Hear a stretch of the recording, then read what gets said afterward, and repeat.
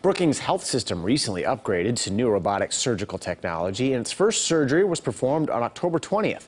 Brookings Health invested in a previous model of the robot back in 2013. The system says they then became the third hospital in South Dakota to offer robotic surgical technology. This machine is the Da Vinci Xi robot. It is one of their newest machines that they have available. We had previously had the SI robot, which is a little bit less technologically advanced than this one is.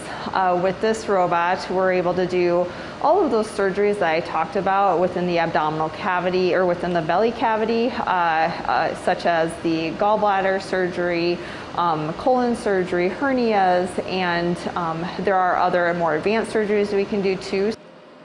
Tonight at 10 o'clock, KELOLAND's Carter Schmidt has this report about this robot and how it's helping patients get the surgeries they need.